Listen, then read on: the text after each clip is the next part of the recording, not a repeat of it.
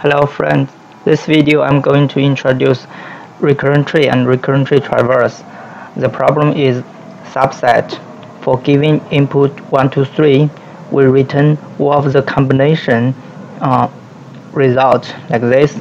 So this problem can be easily solved by using recurrent tree. Let's take a look. Firstly, we start from index 0 with an empty input. Empty. We have two options option 1, do not using index 0, we got empty. Option 2, we using index 0, we got 1. So now we got two problems. Each one is smaller than the original one, and we keep doing the same. We move index to 1, and for each subproblem we use option 1, do not use an index of 1, we got empty. We use that element, we got 2. For another problem, we're doing the same, we're not using, we got this one. We're using that element, we got this one. So we just keep doing the same for each subproblem. Then at the leaf node of the tree, we get all of the output like this.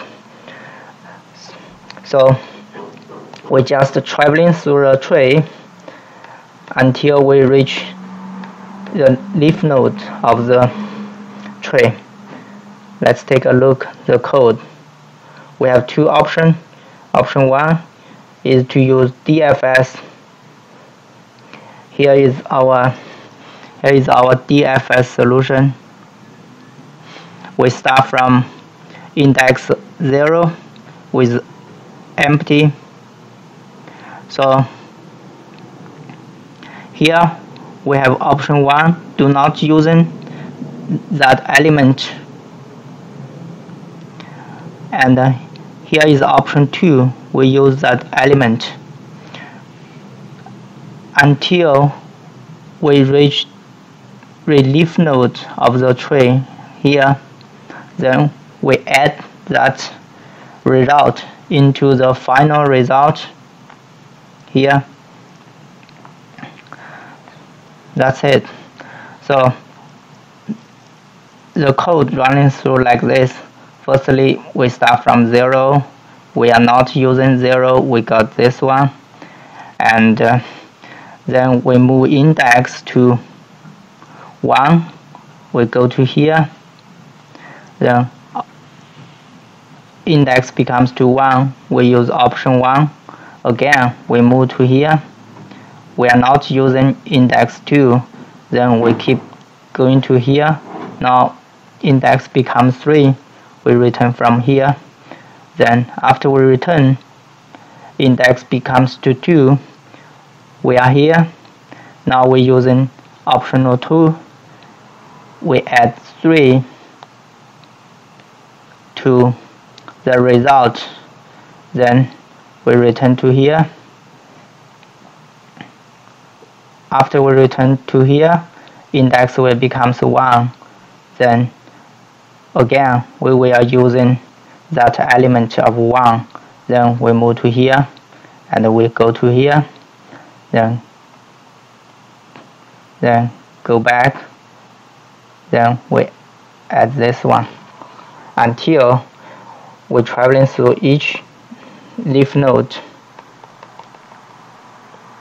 So our another solution is the BFS solution. For the BFS, we need an auxiliary structure to keep in track each index and each result. So let's take a look. Firstly, we push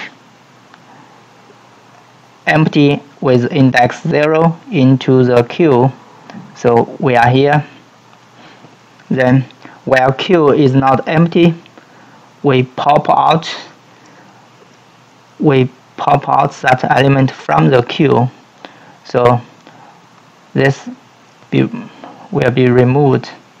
Then we have two options, option 1, option 2. So now index will becomes 1, and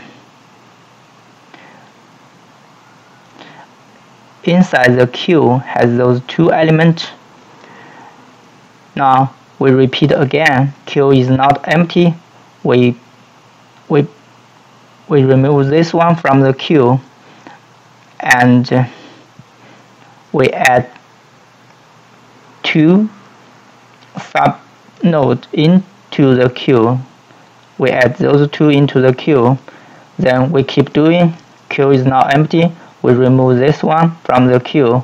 We add those two nodes into the queue. Then we keep doing. We remove this one, we got those two. Remove this one, we got those two inside the queue. Remove this one, we got those two. Remove this one, we got those two. Finally, each time we remove the node from the queue, we reach here until the queue is empty.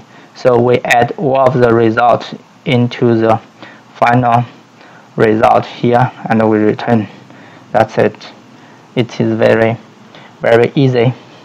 So our third solution is non-recursive DFS. It's just the same as the recursive one. The only difference is we use something like BFS. We replace the queue with a stack. At beginning we push empty to the stack. Each time we remove one node from the stack, and we push two into the stack until we reach the end of the array. Then the loop will end it here, eventually return from here. So that's it. Thanks for watching.